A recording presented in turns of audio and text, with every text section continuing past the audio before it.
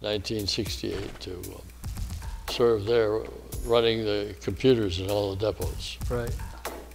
And I had found out there was some interesting things, and we're talking 1960s research here. Right.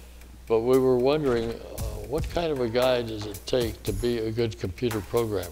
Right. Because we were doing a lot of programming in various languages then. Fortran, COBOL. One of them was called Jovial, which was Joule's own version of an integrated algebraic language. We had all these different kind of languages out there people were programming in. And the question was, how do you find somebody who's going to be a good programmer before he gets into all that stuff? We thought, well, people who don't like to do crossword puzzles. No, that didn't work out. People who like to do algebra problems. No, that didn't work out. We tried various things that might, chess players, that didn't work out. But you know what did work out? What? Part-time musicians.